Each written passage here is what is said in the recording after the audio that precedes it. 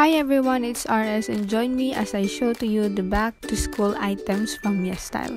First, I'm gonna show you two pairs of socks. Actually, ito yung napili ko and ito naman yung free item. Ayan, ganito siya.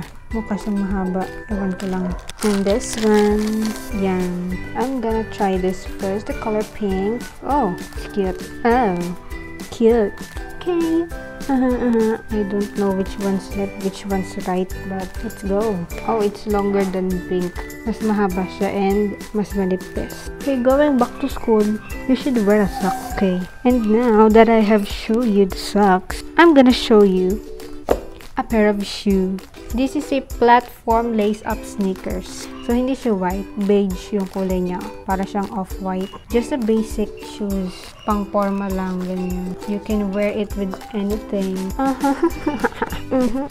Saktong-sakto siya sa akin. Hindi lang siya bagay daw sa medyas. It comes with the lace, of course. Wow, that's nice. Ganda ng length ng sintas. Tada! This is how the shoe looks like on me. That's it.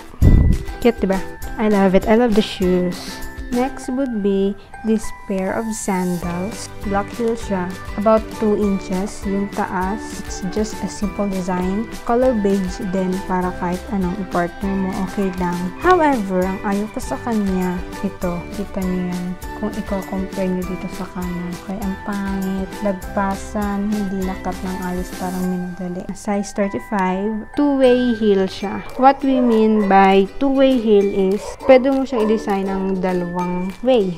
Two-way nga eh. First, this one. Ganyan. Pwede ko naman siya suotin ng pagganyan. Kaso parang ang luag kasi sa akin. So, ito kasi na-adjust to. Ayan, na-adjust yan. What I'm going to do is, gonna open that. Kapag hiwalay yung dalawa niya. Yung isa dito sa likod, yung isa dito sa harap. Pag medyo masikip pa, adjust lang natin pa ganyan. And, we're good to go. And this is how it looks like on my feet. Excuse my nails, no? Sakto lang yung length para sa akin. Hindi siya masyado mabigat. Hindi siya masyado magaan. Sana lang magtagal na. You cannot go to school without a bag. Diba? Not unless napakatamad mong tao. But I have this one. Ayan, ganyan lang siya. Sling bag. Ganito siya sa una. Ganito sa likod. Kasi ganito lang yung loob niya. Parang hindi siya pwedeng lagyan ng mga babibigat. Sisira. Also, kapag ikaw naman imagine nag-i-inarte, tadaan! Eyeglasses. Gold yung gilid. Hindi siya anti-rad. Wala siyang grado. Literal na eyeglasses lang. Also, say hello to our sponsored item, my signature Vita Red Sunscreen. You can also use this naman while going to school, diba? Kasi you need sun protection. So, it has SPF 50+, PA++++. Let's try. Kulay white. Hindi ko sure kung may white cast. Habango. Parang hindi siya nag-iiwan ng white cast. Nakaka-moisturize. Tadaan! I also want to show you this. Haba niya, diba? Well, pwede siyang itupi. Kasi, anong choice ko? Yeah, something like that. Kunwari, pantay. This is a blazer. And may partner siyang short. And obviously, the short is not that fit sa akin. May dalawang bulsa. Itong panloob, hindi siya kasama. So, in-add to cart ko siya ng bukod. Sando siya. And crop top siya. So, alam mo yun, kapag mga corpo days, or magde-defense. There you go. There you have it. A pair. O nga pala, may bulsa siya dito. I look like a detective. But no, I'm not. Next thing that I'm gonna show to you is this black slacks. May dalawang pockets. Sa likod wala. Yung tela niya is katulad lang din noong sa blazer kanina. Para siyang silk na bagsak na bagsak. Two types siya. Yung isa de botones at saka itong de garter ang likod. So, syempre, I got this de garter para sure tayo sa bewang. At sa sobrang sure ko sa bewang, ang sikip niya sa akin. Pero not too sikip naman. It's just fine. Medyo may kahabaan siyang kaunti lang naman. Pero it's good somehow para sa akin. Sakto lang yung lapad niya. Ito, yan. Yung length lang talaga ang hindi. I have 5 tops to show you.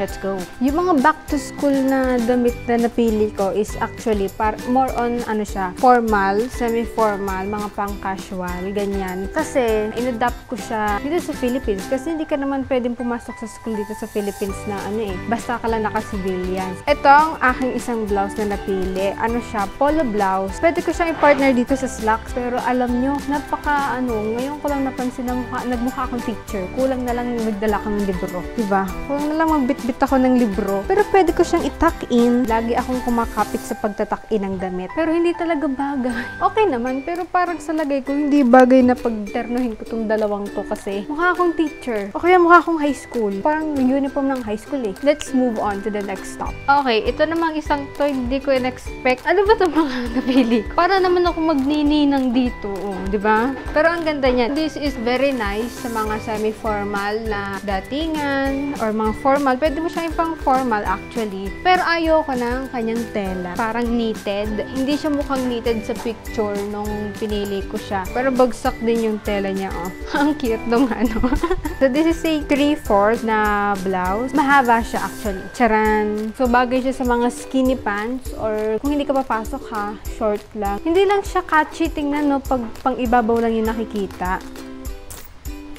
Finally, we are done sa mga formal na tops. Ito, para siyang yung baseball t-shirt, pero knitted din yung kanyang tela. Hanggang elbow siya. Ganyan yung haba niya. Gusto mo na lang naka-simpleng t-shirt, simpleng pantalon. So, you can wear this. Yeah, I got it in the color maroon. Mag-ingat ka lang ha, pag babasaan yung kilikili mo. Baka mabasa. Nakikita pag tumaas kang ganyan. For our last item, I have this very, very cool t-shirt. It's not just a simple t-shirt because, charan, yung kanyang bewang, nai-adjust siya, oh. May tali siya. Kaya niya maging maluang. Ayan. And, pwede mo din siyang pahigpitan. Diba? It's very cool. And I love it. Kahit saan mo yung partner, pwedeng-pwede siya. Ang cute, diba? Ang ganda. Then, you have the shoes, no? Yung shoes na pinakita ko kanina. This is the most comfortable shirt na kasama dito sa package na to. I can go to school wearing this one, but it's not the time na allowed ang face-to-face dito sa Philippines. So that would be all. Those are the items included in my back to school what? So that would be all. Those are the items I have chosen for our back to school campaign with YesStyle. Thank you so much for watching and don't forget to like and subscribe dito sa aking channel. Diba? Saan pa ba? Okay, goodbye. Peace, yo!